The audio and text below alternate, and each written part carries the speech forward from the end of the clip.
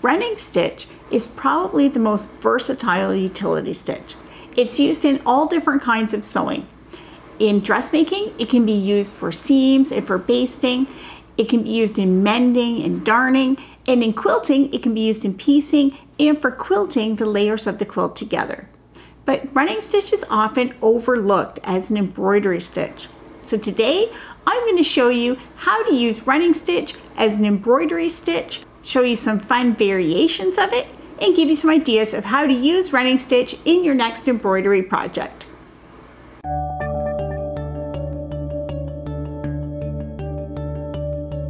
Welcome to Epida Studio. My name is Elizabeth and I help you make beautiful things with quilting, pojagi, and embroidery.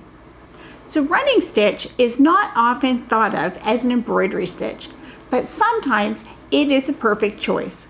When would you want to use running stitch in an embroidery project? The obvious time to use it is anytime you would want a dotted line. So this could indicate a fake perforation, or it can be used to show movement. It can be used as a border or in geometric designs, but variations of running stitch can also be used to make a solid line. So this makes it great to use for lettering or for outlining shapes. And running stitch can also be used as a filling stitch. So anytime you want to fill a shape with light color density, running stitch can be used to do that, or for things like shadows.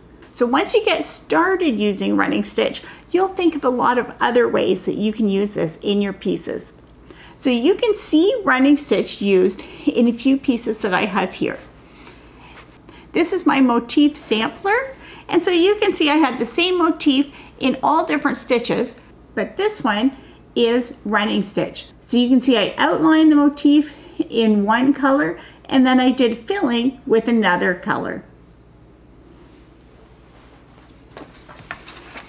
This is my house embroidery, and in this case I used running stitch to do this tree trunk, and I also used one strand of running stitch in the windows, so you can see the single strand is showing curtains in behind the windows.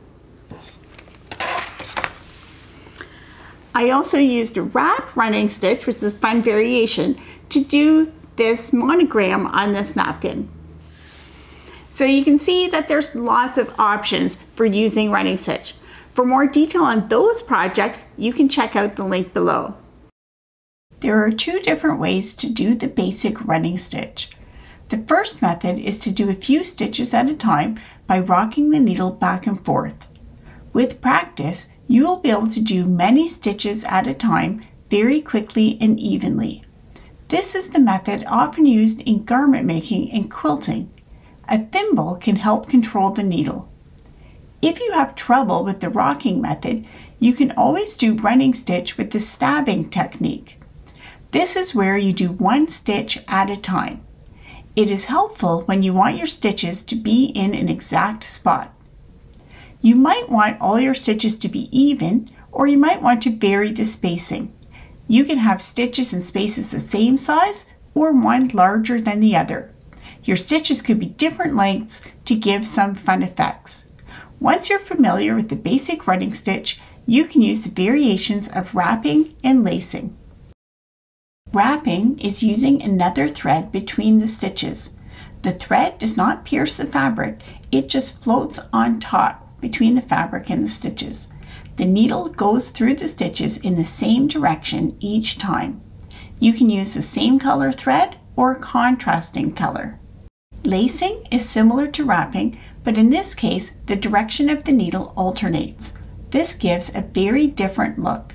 Again, you can use a single color or multiple colors. For more details about wrapping and lacing, see the videos on those techniques.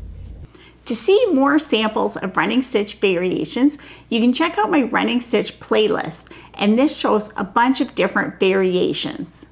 To learn how to do basic embroidery stitches, including running stitch, you can check out my ebook, Simple Embroidery, or my online class, Introduction to Embroidery, and details about this can be found below. For more help making beautiful quilting, pojagi, embroidery, be sure to check out epidastudio.com.